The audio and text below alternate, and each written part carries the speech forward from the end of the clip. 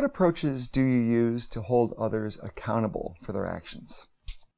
Accountability isn't about doing the post-mortem. Accountability is about setting expectations. I think more than anything else, right? And it like most things, like trust, like a lot of other really important foundational pieces of a work environment or any sort of relationship.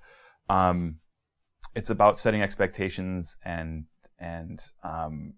creating an environment that makes people want to live up to those expectations.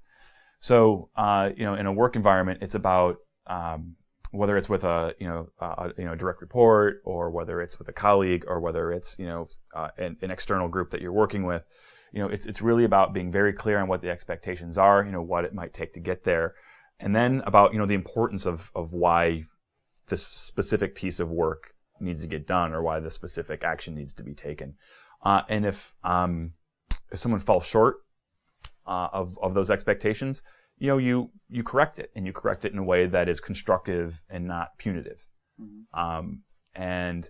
Hopefully, if you take those little steps day by day, you don't have to get to a point where any sort of behavior is, or any sort of correction is punitive, whether it means like termination or breaking off of a relationship or whatever it happens to be. But yeah, accountability is directly related to expectations that are set and the maintenance of those expectations on a day-to-day basis.